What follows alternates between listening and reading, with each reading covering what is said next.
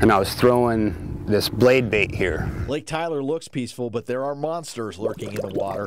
Not mythical sea creatures like sailors claim to see, but real monsters of the deep, and Joe Agosta caught one. This is by far the biggest fresh and saltwater fish I've caught. Agosta was fishing on Lake Tyler East when he thought he caught a log. And all of a sudden, the log starts pulling back. But it wasn't a log, it was a fish, a really big fish. I was hoping it was a bass at first, but after the first minute or two, I knew it wasn't a bass. I knew I had a big catfish on. The catfish was so big it took nearly a half hour to reel in.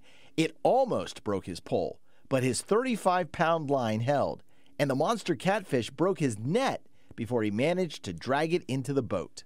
And I finally got it in the boat, and so I was just amazed at how big it was. You know, I never thought in my life I'd catch a catfish over 50 pounds bass fishing. The catfish was 4 feet long, covered half his deck. He thinks it weighed more than 50 pounds because the fish broke his scale too. I had originally put it on my scale. My scale went up to 50 pounds, but it was the clasp type. And when I put the clasp on it, it shook and broke the clasp.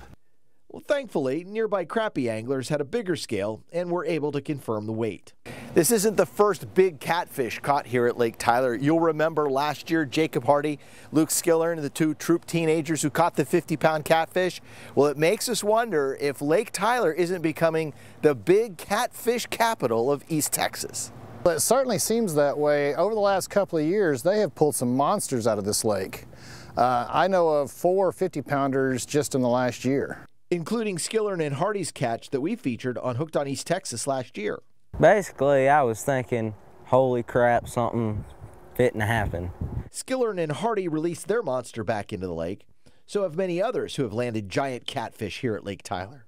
I don't know of any of the big catches that they have taken with them. I think everybody wants to continue that trend, so they take their pictures, they weigh them in, and then they release them. But what about Agosta? Did he stock his freezer full of fillets? Nope, not this time. I figured it would be better to release it and let someone else enjoy the fight just like I did.